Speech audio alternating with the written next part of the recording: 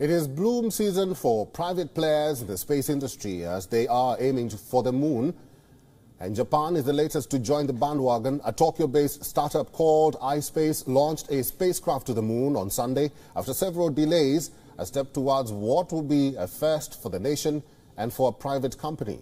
Ispace's HAKUTO-R mission took off without incident from Cape Canaveral, Florida, after two postponements caused by inspections of its SpaceX Falcon 9 rocket. The Ispace rocket is transporting United Arab Emirates' first rover to the moon, along with NASA's Jet Propulsion Laboratory's lunar flashlight.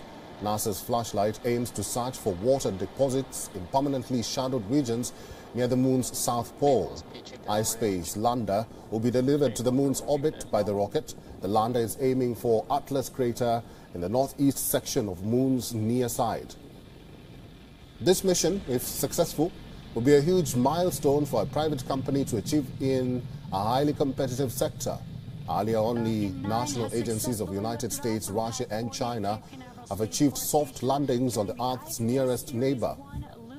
The M1 lander will deploy two robotic rovers along with a four-wheeled explorer made by the United Arab Emirates. Ispace's HAKUTO-R mission will nearly take 5 months to deliver the lander and other experiments to the moon. The name Hakuto comes from a white rabbit that lives on the moon in Japanese folklore.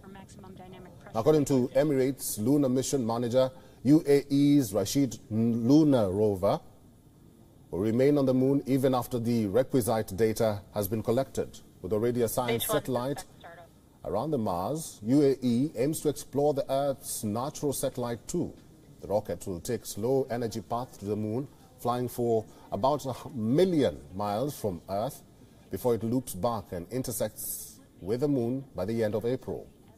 Tokyo-based Ispace has signed a contract with NASA to ferry payloads to the moon beginning 2025 and is aiming to build a permanently staffed lunar colony by the year 2040.